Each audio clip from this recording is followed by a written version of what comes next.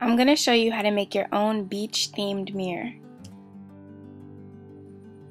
I started with an unfinished mirror that I got from Michael's, and now I'm just going to pop the back out of it.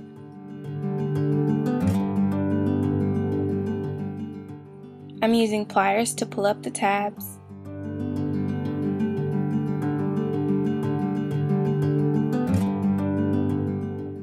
Now I'm just going to slide out the mirror and the back and then flip the frame over. I'm going to start by painting the entire frame white, only the front though.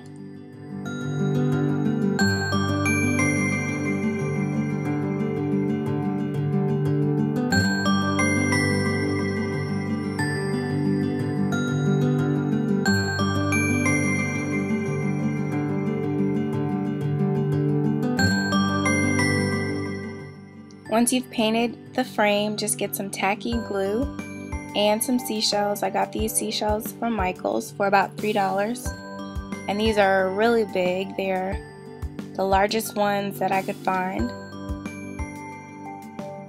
Now I'm just going to concentrate in one little area and spread some glue around, and then I'm adding my first shell, and then I'm going to add a little more glue and more seashells. And you don't want to add the glue to the entire frame because it may dry before you get to that part, so just work in small areas.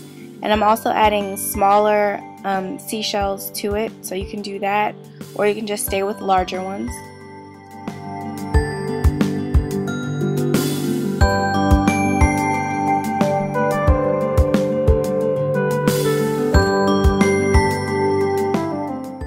Now I've moved to another part of the frame and I'm just adding more seashells.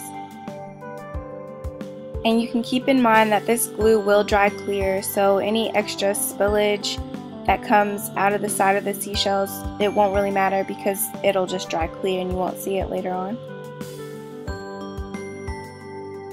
And I'm adding these pearls that are from the scrapbooking section in Michael's as well. Now I'm going to add a little bottle, and I'm going to add a tiny bit of glue to it because I want the bottle to look like there was sand in it and it spilled out onto the frame. So I'm just going to glue the bottle that I put sand in and a little bit of glue onto the frame of the mirror. And now I'm going to add a little bit, I'm going to add the cork as well, and then I'm going to add a little bit more glue coming out of the bottle, and I'm going to top it with sand, kind of like the same thing you might do with glitter.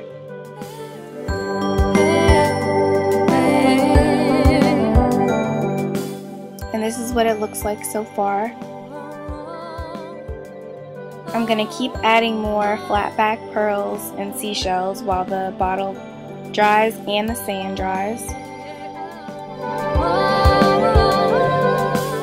And the last thing I'm going to do is add a little more sand, and then I'm going to add pieces of sand all over the mirror like it was falling down. And this is what it looks like. So have fun and make your own.